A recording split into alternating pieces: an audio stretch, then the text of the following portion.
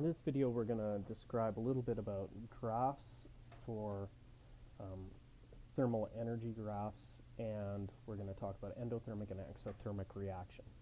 So we remember that bonds being made give off energy, and bonds breaking use energy. So an endothermic reaction is going to absorb energy from the environment. So the environment cools. So it cools the environment down, and this is going to heat the environment up. When we have symbols for the energy, when it heats the environment up, it's a negative symbol, and when it cools the environment up, it's positive. And this has all got to do with relative amounts of the energy. So if it's absorbing energy from the environment, it's using more energy to break bonds than we get back from making bonds in the products. If it heats the environment up, we're using up less energy to break bonds than make bonds. Endothermic reactions, if we're talking about the potential energy of the reactants are going to change to be higher potential energy or more bond energy. If these are the reactants, these are the products, and the products have more potential energy than the reactants. In an exothermic reaction, we are getting energy to come off, so the potential energy or bond energy for the reactants is less than the products.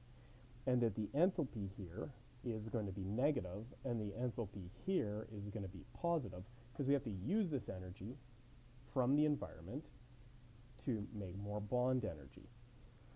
So one of the things that occurs, and not to make this more confusing, is if the potential energy or bond energy is increasing, then that energy is going to take the kinetic energy from the environment is going to get used up.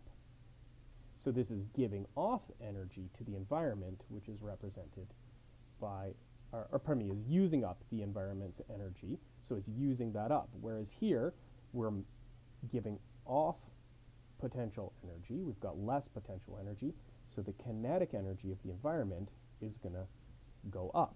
The environment is heated because this potential energy is being given off.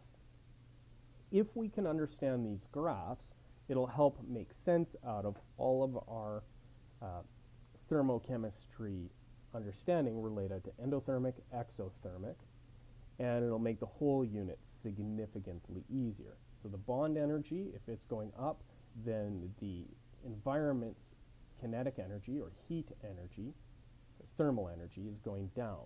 If we are giving off potential energy, so the bond energy is decreasing to become the products, that energy is becoming heat for the environment, and it warms up.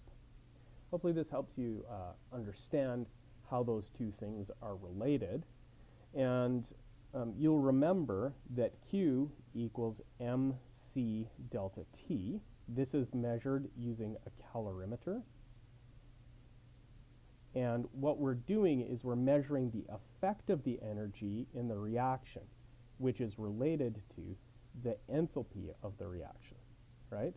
And so the enthalpy here is related to what's happening to the calorimeter. So here, if the calorimeter is cooling down, the temperature has gone down, it's using that energy from the calorimeter. Here, if the energy is being given off, then the potential energy has gone down.